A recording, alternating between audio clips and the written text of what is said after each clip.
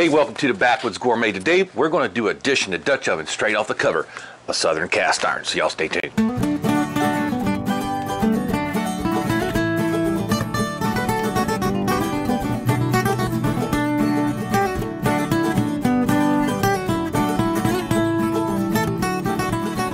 So yeah, I got this, the latest version of Southern cast iron right there. I always pick these up when I see them, if I didn't have it yet.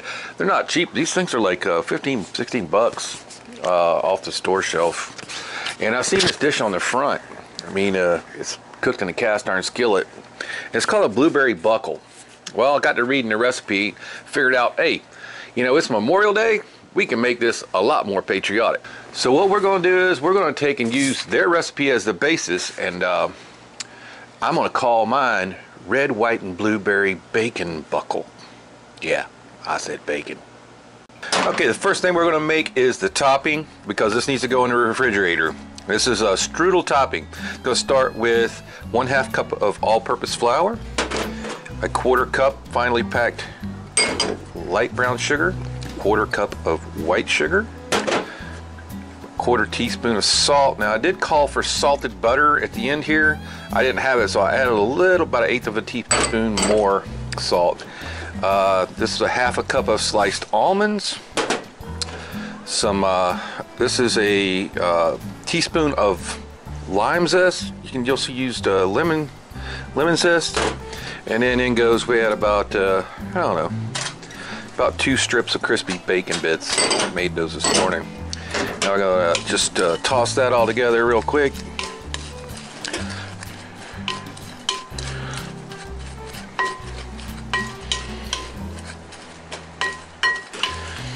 All right, so as soon as you get that all put together, we're gonna put in, that's 5 tablespoons of melted butter.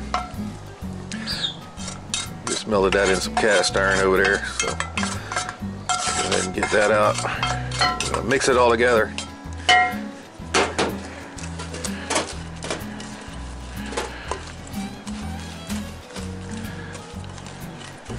It should all wet from the butter when you're done here.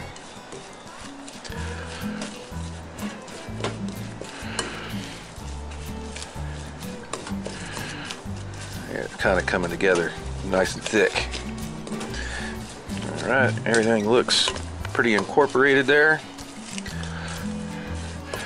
Now we'll just cover this bowl and stick her in the refrigerator. A little bit stuck to the spoon there. Let's get that mixed in there. Stick her in the refrigerator, and then we'll start getting ready to do the cake portion. So the item we're going to use to cook this off with is going to be our 10-inch shallow Lodge Dutch oven. This is the shallow version. They make a deep version also. I have both of these up on our Amazon store, so if you can't find these where you live, check out our Amazon store. We appreciate everybody that goes over there and purchases something off that. It helps us to, you know, buy ingredients and keep this channel going a little bit here. So 10-inch shallow Lodge. We already got our fire going, so we want to go ahead and get this guy preheated before we start making the batter for the cake portion of this. It is time to go ahead and get our Dutch oven set up. Let's go ahead and pour our charcoals out, about 3/4 of a small chimney. Kingsford's there. Grab our tongs. Now today we are on heat control. It's going to bake 350. We're using the number 10, or a 10-inch oven. So we're going to deduct 3 from the bottom number, from that number, number 10. Deduct 3 for the bottom heat. It's going to give us 7 for the bottom.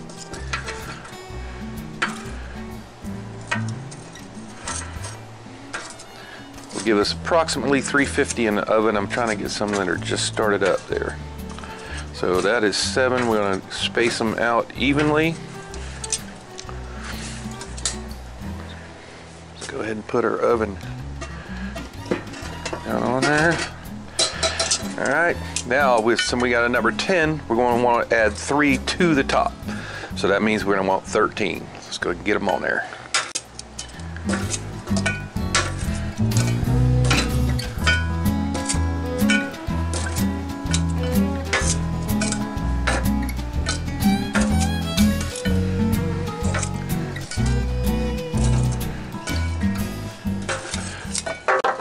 I always find that no matter what size your oven is, if you use that particular cold counting method, it's going to be one solid ring all the way around the rim. So the bigger the oven, the more we're going to have up there. Now, time to get our cake mix ready. Get to cooking.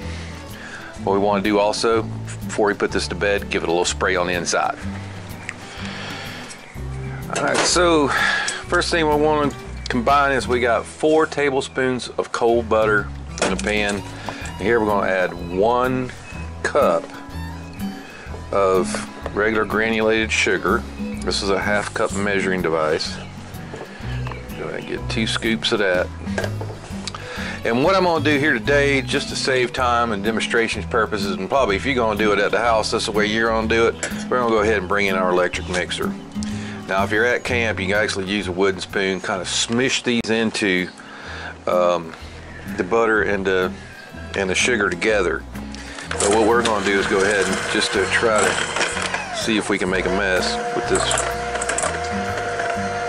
Butter is pretty cold and it's going to take a little while to chop it all up. Actually, I think I'm going to get my spoon and we'll mash it first. So it really turns out that the mixer don't work at all. It just throws the chunks of cold butter around in the pan or the pot or the bowl or whatever here. So we went and got our big wood spoon. So now we're just mashing it into the sugar. And the recipe says we want a sandy texture. The only way you're going to be able to mix that is if you got maybe one of them big KitchenAid jobs. It might break this cold butter down, but I don't know. I'm going to mash it in there first, get it started, and then we'll switch over to the mixer again, see what happens.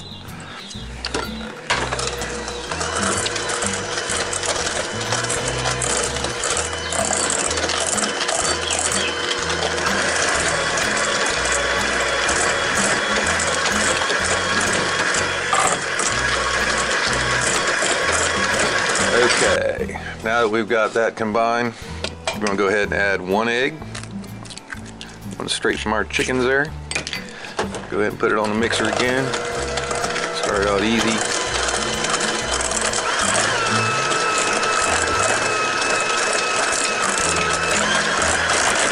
Again, you can do this completely manually, no problem, alright? So, I would do that here for you today, but I'm sure you don't want to sit there and watch us mix for 15 minutes. Alright, now 2 extracts we're going to put in. Pure vanilla extract, 1/2 teaspoon. And then almond extract. If you don't have almond extract, just go ahead and use a teaspoon of vanilla. No problem with that. You're putting almonds on top of it when it's done. Alright, I'm going to go ahead and gently mix that in.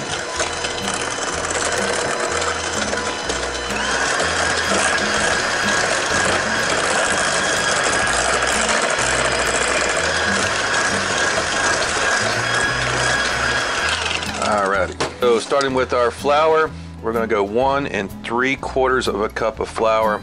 I just kind of eyeball it. Alright, there you go. That's all-purpose flour. 2 teaspoons of baking powder. Just level them off there. And hey guys, this stuff is really cheap, like $1.69 or something, or all 10 of it. If yours is old, go ahead and pick up a fresh batch before you start in on making this dish, so that you're not going to be disappointed later. Go ahead and put in our salt, so our dry ingredients going down. And if you had the lemon zest instead of the lemon juice or lime juice like we have today, go ahead and put the zest in. But I'm going to mix that lime juice into the wet. After this gets wet up a little bit, and then I'll put it in. So we just whisk that together. And we're going to set it aside back here where we can get to it, and then we're going to slowly incorporate it back into this bowl with our butter. We'll see how that goes.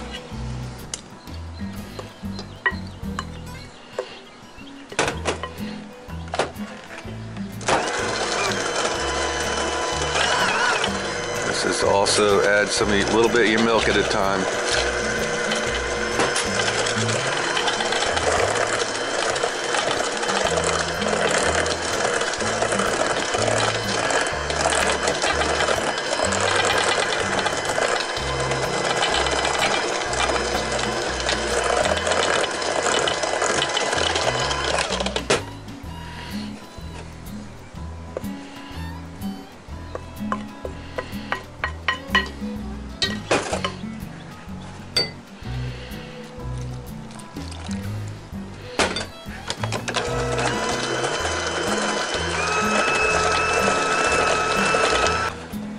Here's that lime juice, rest of the milk. That was 3/4 of a cup of milk, by the way. 3/4 of a cup. 2 tablespoons of lime juice. Or it'll be 2 teaspoons of lime zest if you have lime zest. Obviously that lime zest is much stronger than the actual juice.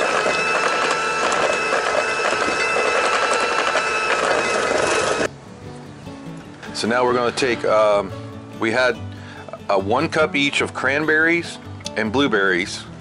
So we divided those in half. So we're going to go ahead and put half of each into the batter. And we're just going to gently fold those in. And make sure you get them, you know, your red and your blue sides evened up there. And then it's going to be time to put this in the Dutch oven, and we're going to save the other cup of both cranberry and blueberry for the end. Alright, moment of truth here. Go ahead and take our lid off over there on the warm one.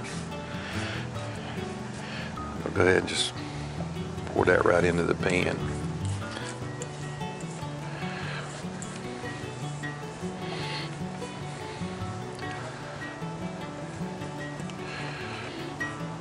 It's hot enough here today, guys. We could probably just leave this out in the sun and it would bake. No coals needed.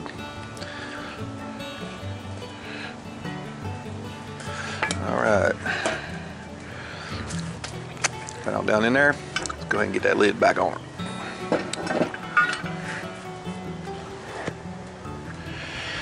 Okay, so before we put it all the way to bed, we'll give it a little presentation and go ahead and sprinkle some blueberries. You don't have to get crazy with them.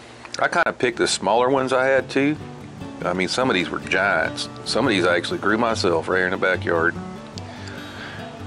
But some were really big. I kind of picked those out. And we got some cranberries. That's going to give us our red for our red, white, and blue. It's a white cake mix. Red cranberries and blueberries. And of course that topping's got bacon. You can go wrong with that. Use most of the red we got. Just want to keep it festive. You know, kind of make it look pretty. If you got any places missing blue, go ahead and drop one. That looks pretty awesome. Alrighty. Go ahead and put our lid back on. Our bake time is about 50 minutes. Folks, just a couple minutes in here, so let's go ahead and sprinkle our topping right over the top. I just let that just get started. It's kind of firm up a little bit so this sits on the top and not sink down in the batter too much. And it's really cold. I had a hard time breaking it up again.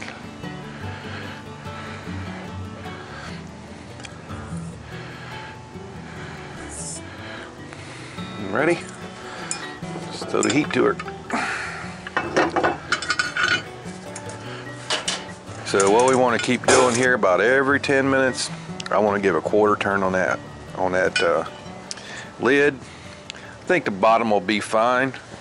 If you want, you can pick the whole thing up and turn it to keep your heat going at the bottom evenly. I think we're going to be all right in that bottom department, but we may turn it about half, maybe once or twice from the bottom. But that lid is going to be something you're going to keep an eye on, because that cake is a lot closer to that lid as it rises. Let's go ahead and take a look at her. It's been about 45 minutes. That's looking pretty good on top. I'm liking it. Smelling done. Usually when it's smelling done, it's done. I already poked it with the skewer and the cake part's done. So let's go ahead and we'll shake that lid off. We'll set it over here and let it cool for a little while. Alright guys, we're just going to go in here and just had a little chance to cool down now. We'll go in here and take our big spatula, give us a nice slice, get those almonds on top. You know this first one's always the hardest one to get out, right? So let's give it a try. Look at that.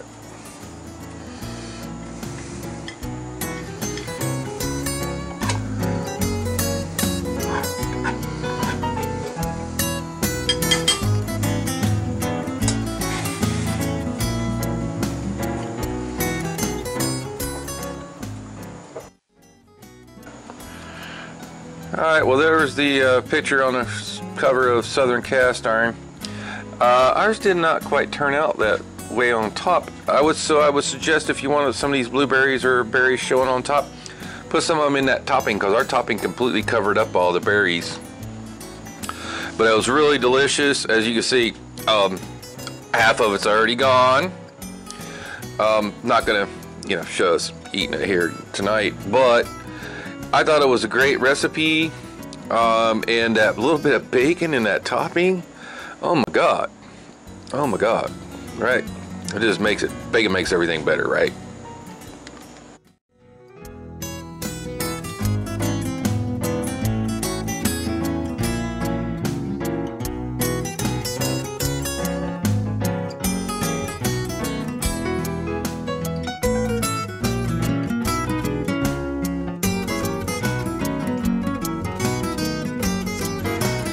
Thanks for watching the Backwoods Gourmet. If you like what we're doing, please smash that like button right down there. You can see a whole playlist of cast iron and Dutch oven cooking. It's going to be right up there. And for another great Backwoods Gourmet video, it's going to be right up here. And please remember, Memorial Day is all about our fallen veterans. We pay homage to them here every Memorial Day, and I hope everybody else does too. Thanks for watching.